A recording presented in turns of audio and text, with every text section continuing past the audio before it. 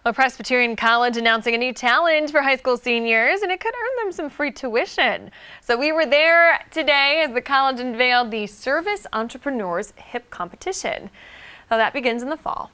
The competition's open to every high school senior in South Carolina and aims to challenge those who are interested in making service their business.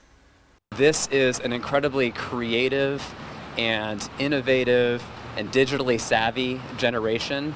And in society, we have a lot of challenges today, and it's exciting to me to think about being able to equip and engage and nurture this really talented, smart generation and unleash them on some of our biggest challenges in society. Well, students can compete as individuals or even a team of 2 or 3. You'll be asked to submit a detailed written business case that addresses a compelling societal problem with a persuasive solution. The top prize, a full ride scholarship and up to $10,000 to implement your proposal. Winners will be announced in the spring.